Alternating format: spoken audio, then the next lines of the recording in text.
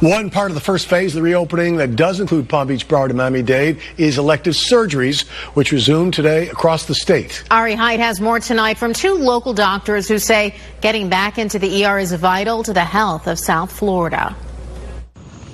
Much of the focus when it comes to the reopening of Florida has been on restaurants and retail shops, things like golf courses. But there was a major change on Monday here at hospitals as doctors were once again allowed to perform elective surgeries.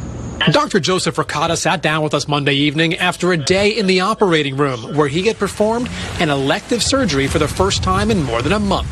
In the vascular population, it's been an issue. Dr. Ricotta is a vascular surgeon at Delray Medical Center. His patients have issues with blood flow in their bodies. Like everybody else, Dr. Ricotta's ER was closed for elective surgeries for the last 6 weeks because of COVID-19. Patients are sitting at home, not leaving their houses, and the disease is progressing. And Dr. Ricotta says that's been an issue. Patients with relatively minor problems have become patients with major problems.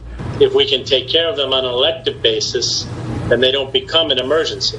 For Dr. Scott Norris, no elective surgeries has meant a lack of comfort for his patients. They've been very understanding in delaying their surgery, even though it's been affecting their quality of life.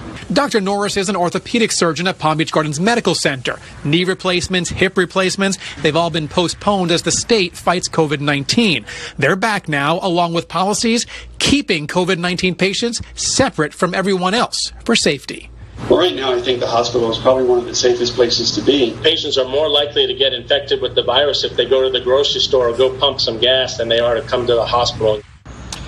And all patients who come to Palm Beach Gardens Medical Center or Delray Medical Center for an elective surgery will be screened for COVID-19, and if necessary, you also may get a test. If there are any concerns, those surgeries could be postponed.